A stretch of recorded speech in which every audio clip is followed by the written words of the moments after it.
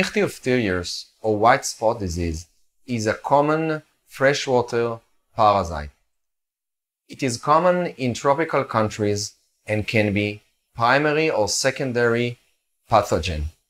Identification can be quite easy. In the farm, in the field, you will see white spots on the skin of the fish all over it.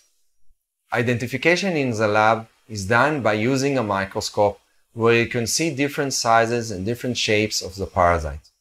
The medical treatment is done by bath when we add the medicine to the water. However, this treatment requires to continue it and to do it in several times in order to treat the entire cycle.